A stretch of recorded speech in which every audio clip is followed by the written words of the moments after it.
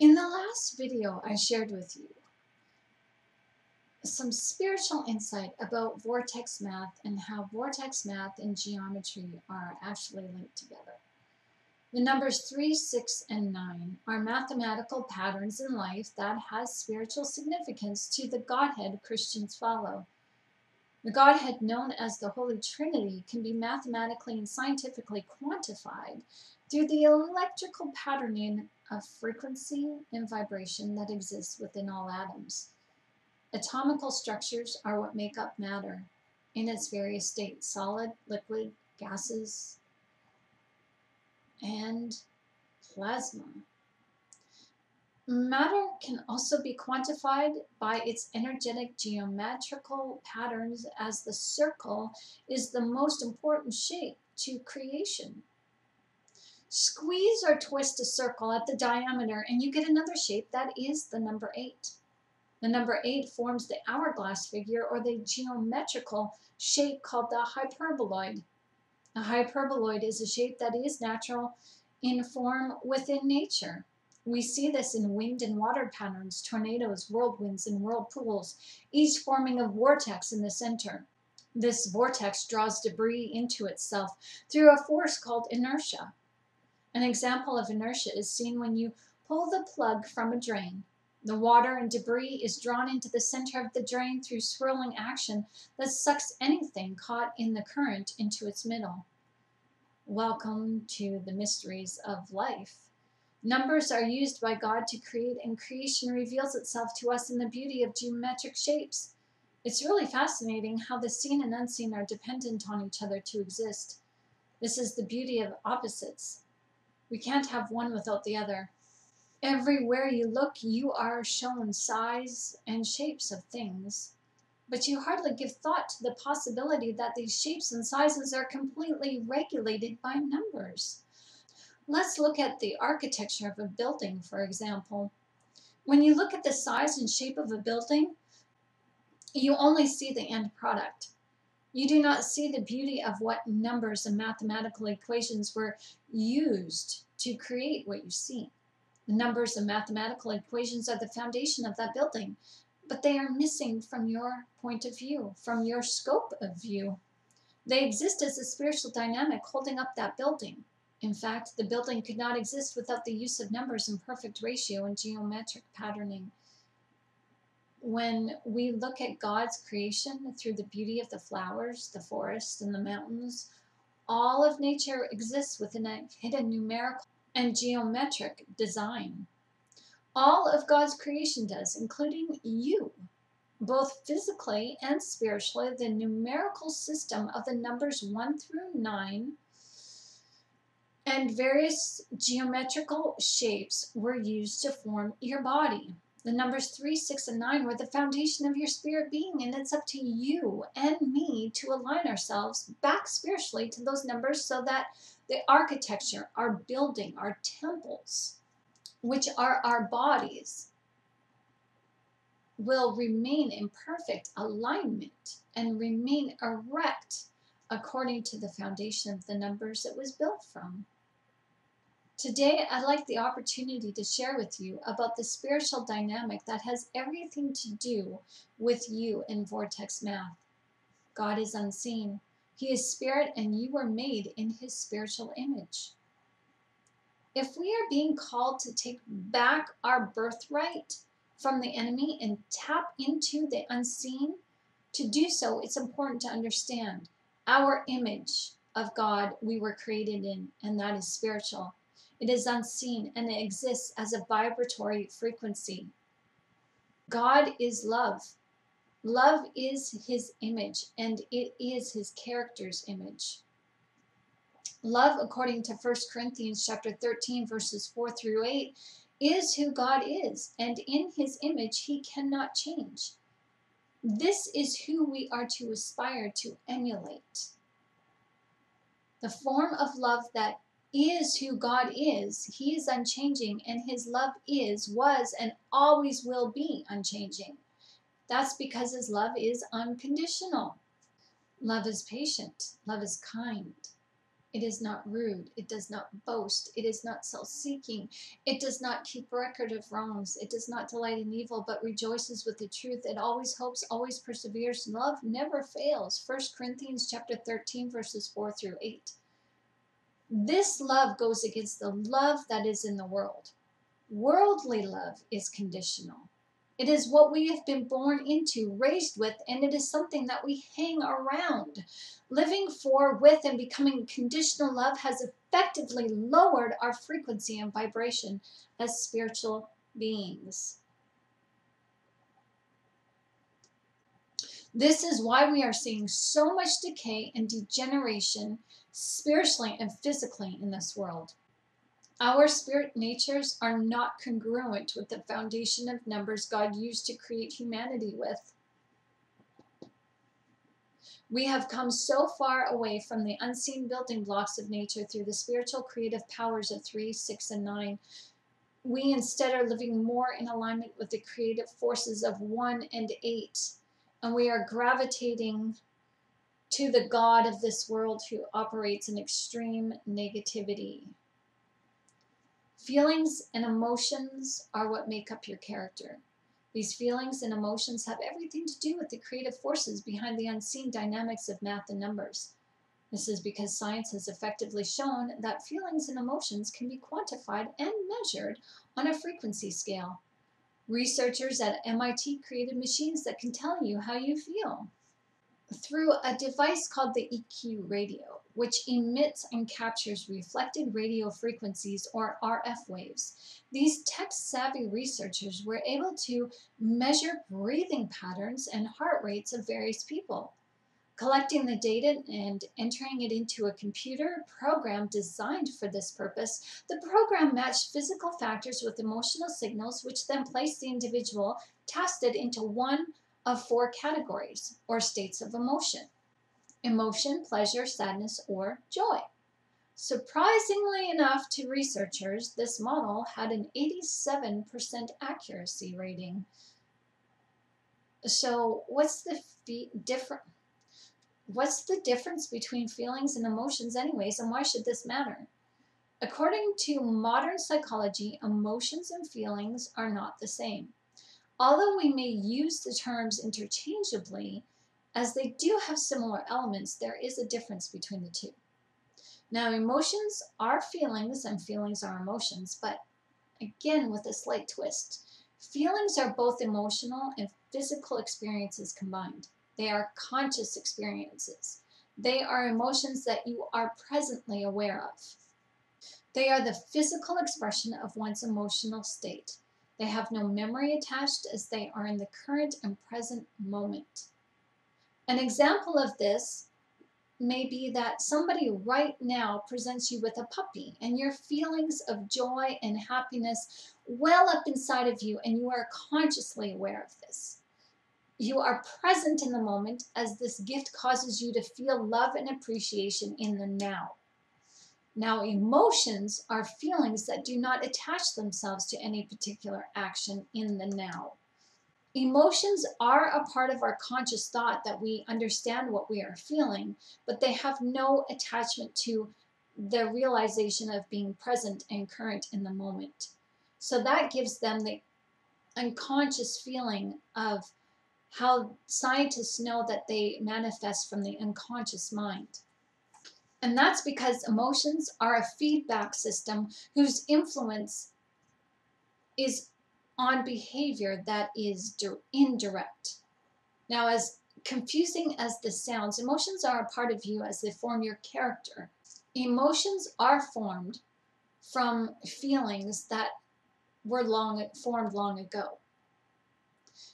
But the past can be consciously reflected on from time to time, or these emotions can be stored in the unconscious mind, where the emotion still exists, but the memory attached to that feeling is not so easily recalled, and it seems to be forgotten.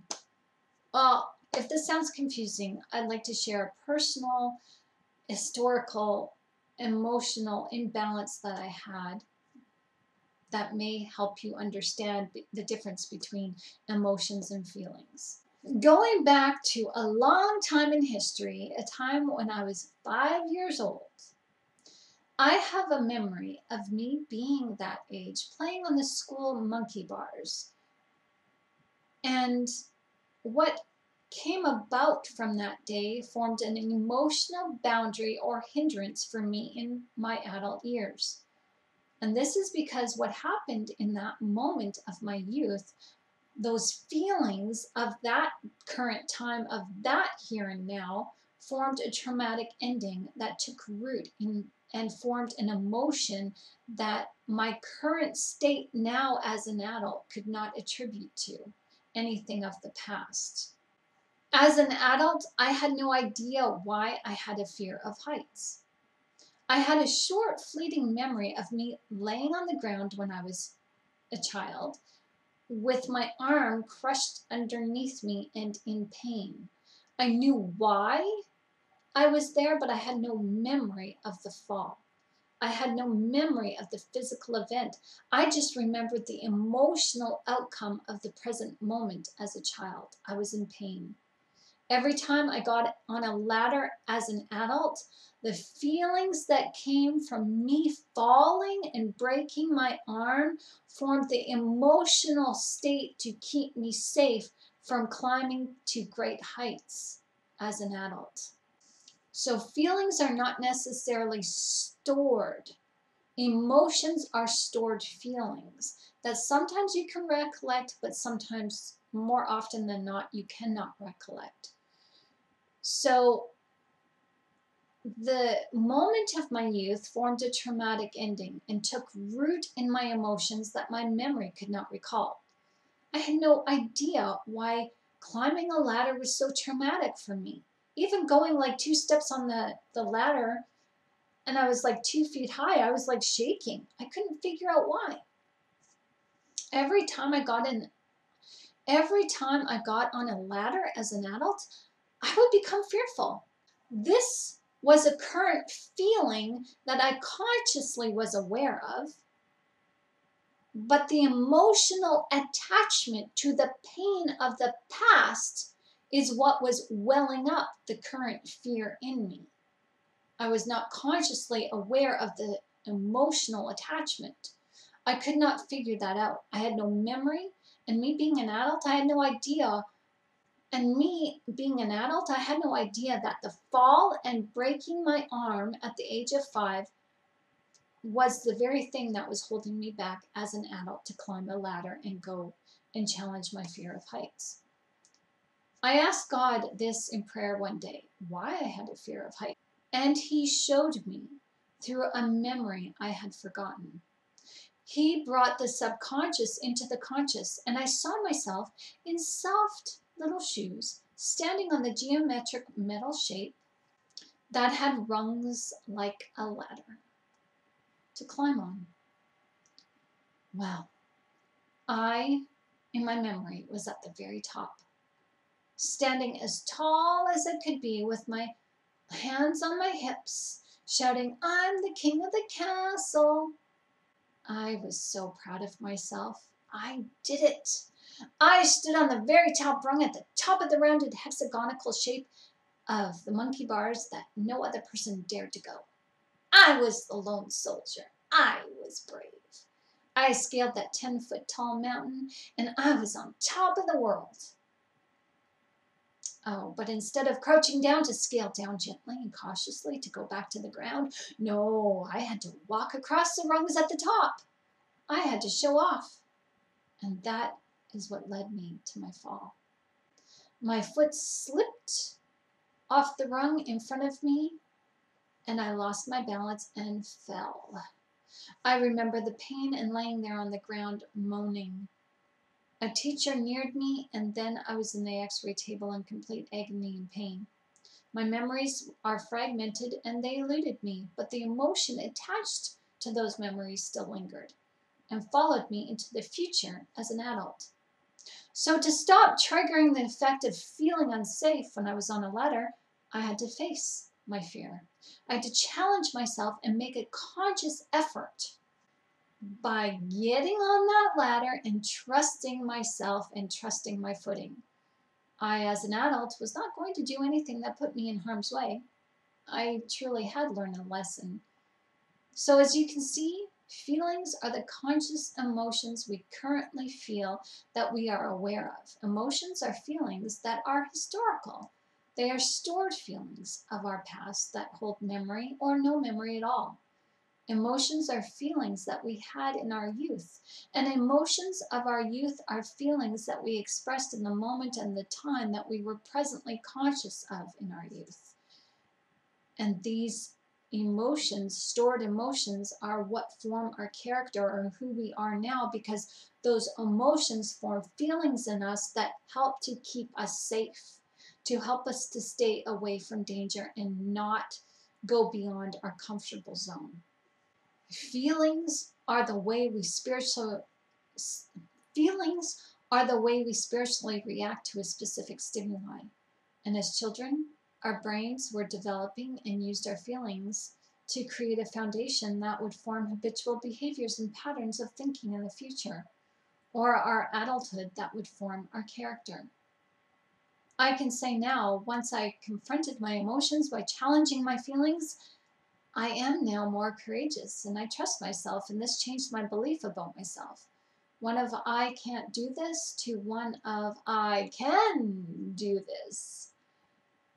So looking at this diagram, we can see that according to science, understanding the frequency of our emotions, who we are as inner beings, we can change who we once were just by expressing positive feelings here and now, and doing positive things that help us to reinforce the positive feelings that we feel and reinforce those emotions of positivity of our past, or get rid of the emotions of negativity of our past.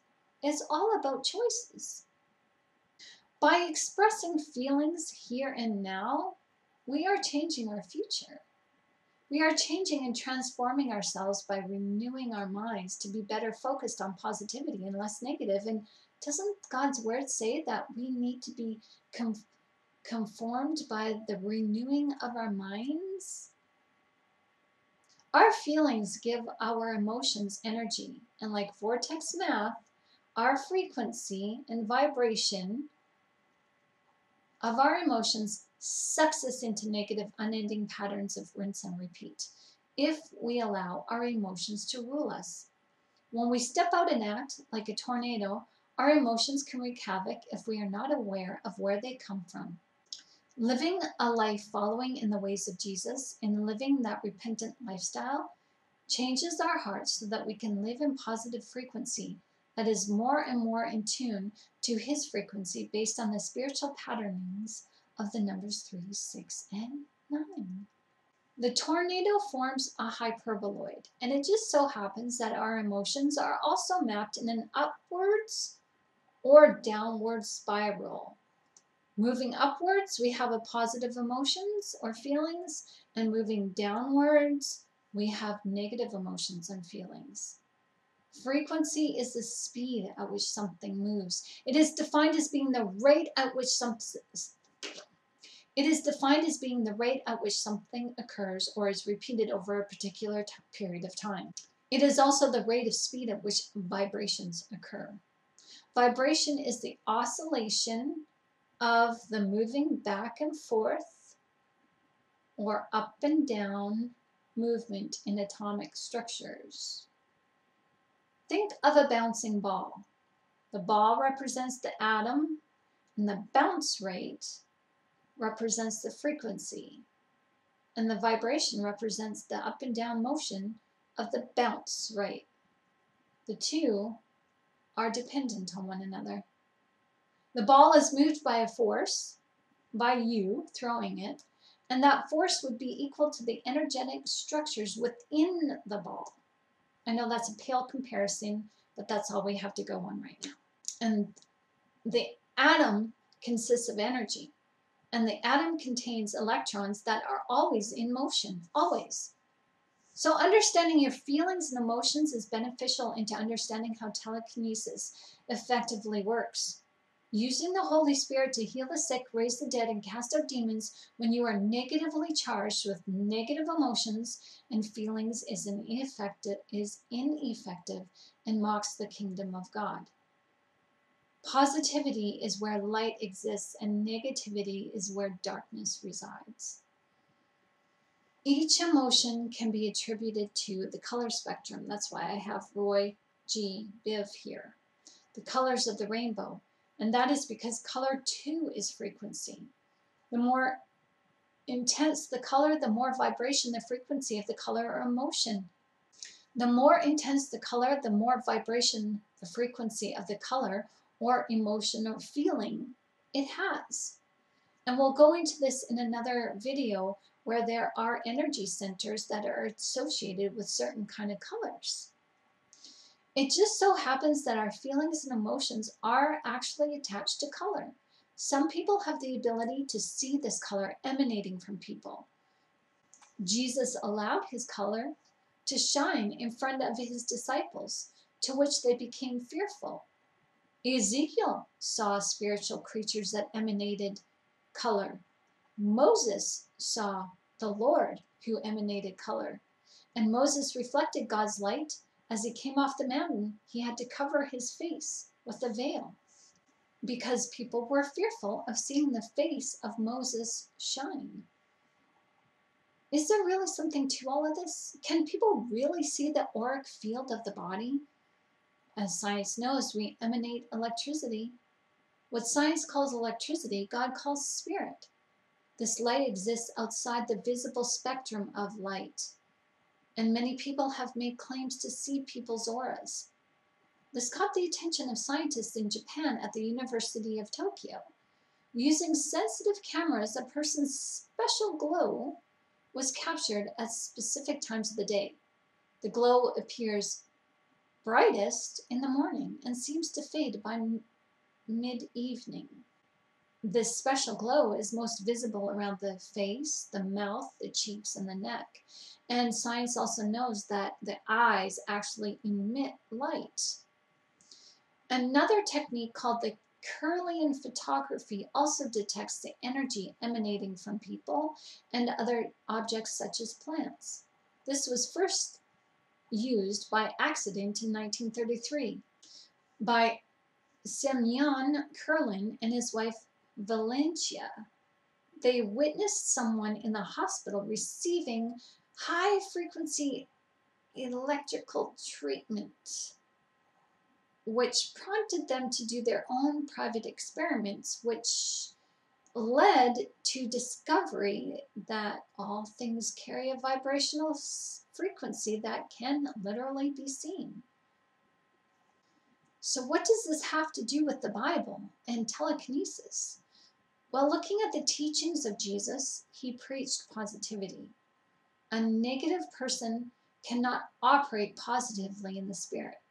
God has nothing to do with darkness. If a negative person appears to work in the name of Jesus, then one will have to question if this is not serving vanity, as the negative works are in the deceptive. Positive works in truth exclusively, as truth is absolute. Science knows that our brain is like an antenna to the information that exists all around us. Our minds process information at lightning speed. And the thoughts that come into our minds from outside of ourselves, that's a little bit hard to fathom. And it seems like it's new agey, but it's not. It's the new science of modern day, because science has altered its perception through experiments that have been proven in this modern age that are putting down the old school science of 20, 30, and beyond years ago. Science knows that our brains process 60,000 to 80,000 thoughts per day. That's an average of 25,000 to 3,000 thoughts per hour. Now think about that over the course of your lifetime so far. How can our brains store that much information? They can't, and they don't. Science now knows, let me move that over there just a little bit. My glasses keep hitting it. Science knows something many of us now do not. Our thoughts are projected outside of ourselves. What we think about, we bring about. Now, if we are not thinking about something and bringing it about for ourselves, we are at least putting it out there for somebody else with the same resonancy or the frequency and vibration that we have at the time of that thought. Somebody else grabs onto that, and that may become a stumbling block for them. So that's why we're supposed to keep our minds focused on Christ, because when you're focused on Christ, God will not steer you wrongly. Our thoughts, science can give us a better understanding of what is going on, and also helps us to understand that Jesus also says that what we think about, we bring about, because what we think about spiritually, it is as if it's already happened. We need to focus our minds on Christ and circumcise our hearts so that what we do in speech and in action is always congruent and lines up with the Word of God. May I ask you to go read some scripture? Read Deuteronomy chapter 6, verses 5 through 9. Read Matthew chapter 15, verses 18 through 19. Read Matthew chapter 18, verse 5. Now, I'd like to explain Deuteronomy chapter 6, verses 5 through 9, as this is a spiritual accentuation, as we are to tie the Word of God as symbols around our wrists. This represents acting out the Word of God in our lives. What we think about, we bring about. And what we think about in our hearts, it grabs hold of, and it becomes thought, and it comes out in speech or action. And this is backed up by Matthew chapter 15, verses 18 through 19. Now, binding the Word of God around our foreheads is another symbolic gesture, and it means to have the mind of Christ. To focus our minds on the Word of God and to become humble and obedient to the Word, just like a child, as spoken of in Matthew chapter 18, verse 5. Positive thinking is rooted in the ministry of Jesus. In fact, it is rooted in the New Testament. Science shares with us the deeper mysteries and the underpinnings of God's Word that we can't quite yet understand, because many of us are still suckling on the milk of the Word and not eating of the meat of the Word. The keys to God's kingdom are given, but not to be used before we are ready. If we don't know how to use them, we will crash and burn. Have you ever given the keys to your car to a toddler? No, that would be irresponsible. God is not irresponsible with His Word or His kingdom power. If we want to be trusted with God's Word, we have to put it into practice to show that we can be trusted with the authority of using kingdom power to glorify God's holy name. Now, telekinesis, healing, casting out demons, and raising the dead are all rooted in scientific evidence that is beginning to expose us to unlimited potential in God's mighty power. Love that is unconditional has the powerful force through frequency and vibration to move mountains. Love that is conditional, superficial, and fleeting has the power to harm and destroy, as death takes root in the heart of the individual through destructive emotions. Positive emotions and feelings have the healing effect that is long-lasting. Through understanding how to align one's heart and mind, one can have an effective life that builds faith, that builds confidence to serve, protect, and defend for Jesus. Understanding your emotions and feelings will help you develop your telekinesis skills as you strive to live that repentant lifestyle also. Your frequency and vibration go hand in hand with living a new life through Jesus. Adopting His ways is what it means to come up out of this world through thought and in action. When we live for this world in thought and in action, we are taking on the spiritual mark of the beast. The mind and the hand, 666, 8 and 1, which equates to 9. Emotions have a frequency scale, and the lowest range is from 20 to 75 hertz. These emotions are shame and guilt, apathy and grief. These emotions are what cause one to become inactive, and they cause stagnancy. A person feels paralyzed in their emotions, and they cannot loosen themselves of these emotions and the spiritual chains of these emotions. These emotions offer negative self-reflection, self-pity, unworthiness, and they keep one stuck in a rut. So these are the people that cannot change. The next level of emotions are the ones that drive you into action. They range from 100 to 175 hertz. They are not healthy emotions, as these negative emotions are rooted in ego. These emotions get us to act out in fear, unbridled desire, lust, and anger. These emotions also cause stagnancy, but they can also motivate someone to do better if one is willing to turn inside themselves and self-reflect. But a word of caution, pride goes before a fall, and at the 200 hertz range, a lot of inner self-reflection is needed to get past this frequency.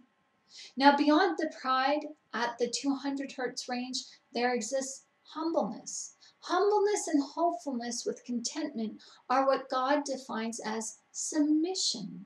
These ranges of emotion are seen at the 210 to 350 hertz, and they are neutralizing or neutral and calming.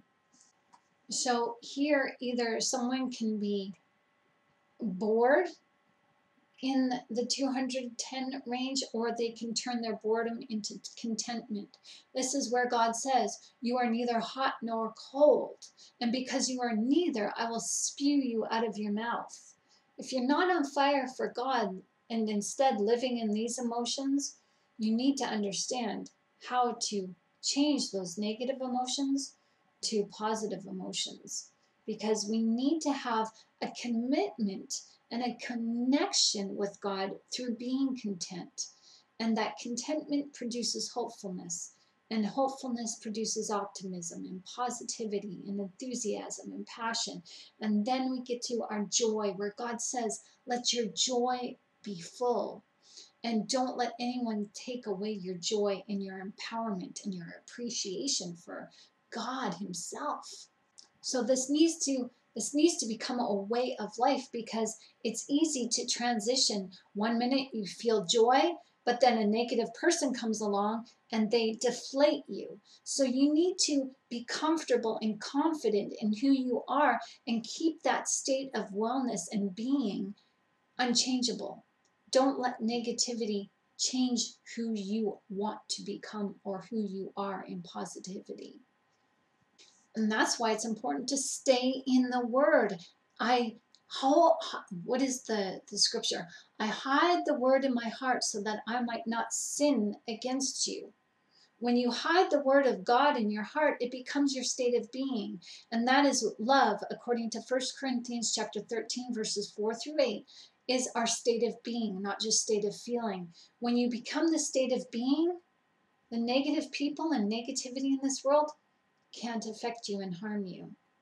The reason why they affect you so much is because you're still allowing the love inside of you to just remain a state of feeling, and it's not becoming your state of being. So when you practice and stay in God's Word, and you allow God's Word to change who you are in character, it positively affects those negative emotions, kicks them out to reinforce positive feelings and emotions that stay with you in the present, here and now, and that forms your future person who is developing. Just like a child in its mother's womb, you are developing over time to serve Jesus and become the born again Christian and have the born again experience.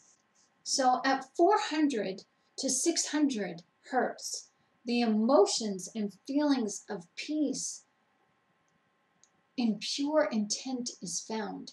Here one will feel love and joy, reason and empowerment. Beyond this state of 700 hertz is pure bliss. Raising your emotional frequency can be challenging and hard. It takes more self-reflection than one might care to participate in. But deep soul searching comes with self-reflecting on God's word and meditating on his word day and night. Be consistent in your efforts and you will see positive change. 432 hertz is said to be the healing range for the body through soothing music tuned to this frequency. This frequency taps into the emotional range of love and peace and joy, contentment, and helps to resonate the soul at a level that maintains consistency. Something that is repeated for 20 to 40 days consistently each day becomes a habit. And when you make living an emotional positive frequency a part of your daily balance, you will become more loving towards yourself and others and God, our Father in heaven. So here's an interesting clue. 432 can be broken down into one single digit, 9. Music can be used to help us to align with worldly love or godly love. The choice is yours. Math is a language of love, as the spiritual numbers 3, 6, and 9 form a powerful dynamic when we are emotionally in alignment to God's image. His image is love, according to 1 Corinthians chapter 13, verses 4 through 8. Vortex numbers are reciprocating numbers that have more to do with creation than what we can imagine. From this simple circle to the number 8, to the hyperboloid, to the toroid, math and geometry are an integral part to all facets of life. The vortex is a shape that shares with you spiritual applications, as emotions are linked to frequency and vibration, just as numbers are. Our emotions act like a vortex, drawing like-minded people to us or repelling those whom we cannot resonate with. The spiritual applications of 3, 6, and 9 are endless. Buckle up, because it's about to get turbulent as we look inside the vortex to view the beauty and magnetism that has everything to do with the matters of the heart and mind, feelings and emotions. But that's another video for another day. Until next time, thanks for watching and be blessed.